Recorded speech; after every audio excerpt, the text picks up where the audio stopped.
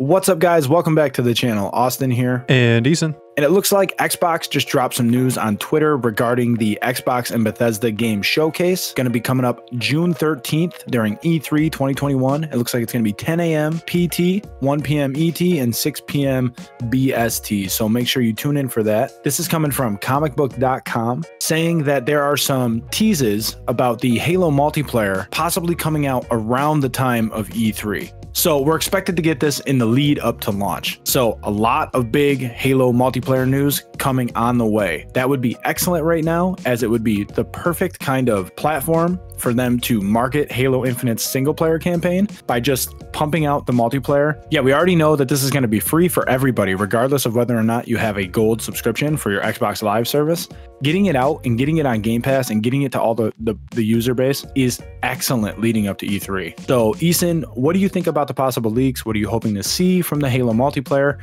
And how excited are you? I'm pretty freaking excited. And seeing the screenshot too with the assault rifle, the skins for the assault rifle, at least that one looks pretty spicy. I'm going to say that right now. These Spartans look like badasses. Yeah, they really do. And I like how the weapons don't look like you said, Power Ranger weapons from Halo 5. Like they actually... Oh, I hated them. I hated them They so actually much. look cool. Yeah, not like an arena sports shooter. I'm super pumped for it. Yeah, I'm really hoping that we get gameplay and they show us a lot of the new modes with the new weapons. Dude, we gotta get gameplay. It's got to come at some point. You know what I mean? And it's so the way I see it going is it's either one of two ways.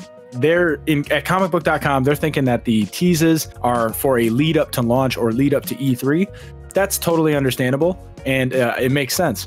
But also, I think that the kind of weight that if Phil Spencer comes on stage, it's a digital presentation and I understand that, but if he comes up on screen and he drops the hammer and says, and it's available right now, how many people do you think are going to stay tuned? Probably like after once the conference is over, he'll be like, yeah, we went over some great things, including the multiplayer. By the way, it's out now. Yeah.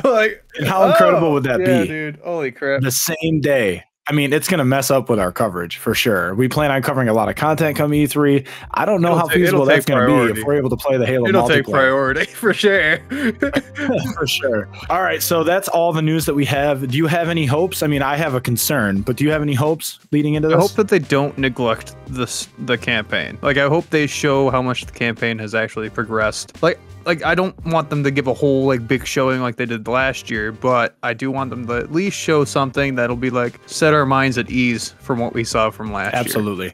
And I don't think they need to focus on the narrative. I think just show us the tasks that we're going to be doing or the world that we're going to be exploring. Yeah, flesh out that map that they showed us. Give us an idea of exactly what those things meant. So my big concern is that Battle Royale, they might come back on that statement that they said the only BR in Halo is Battle Royale. I'm really concerned that they're gonna I will destroy them. Call it something else to get themselves out of that bucket. You know what I mean? I really don't want that to happen. As much as I'd love to have a Battle Royale, Halo's just not that, and I don't want it to become the next Call of Duty Warzone if Halo Infinite takes off the way we think it is. Yeah, don't give me a Battle Royale. Give me Forge. Give me Forge. Give me custom. Yeah, give me we just had a video where we talked about Spies versus Mercs from Splinter Cell and how incredible that mode was at the time. I would love it if it was one Spartan versus a bunch of ODSTs. Give me that. Give me that. Give me cool, fun game modes. We just got gun game in Master Chief. What's it called? Escalation? Yeah, Escalation. And the ODST mode actually sounds pretty fun because it's could be a lore thing too. Because it's okay, ODSTs get some training in with the Spartan, and the Spartan kicks their asses. I don't know. I just thought about that. or there's just or Master Chief just goes rogue again, and they call in Order 66, and all the ODSTs just turn on the Spartans. Yeah, just give us. What is it you always say, Ethan? Give us a what? Good game. Good game. Just give us a good game. Good game. All right, good game. All right, good game. Hey, you made it to the end of the video. Thank you so much for watching. If you guys enjoyed, please leave a like, comment down below, and subscribe. So until next time, take it easy, guys.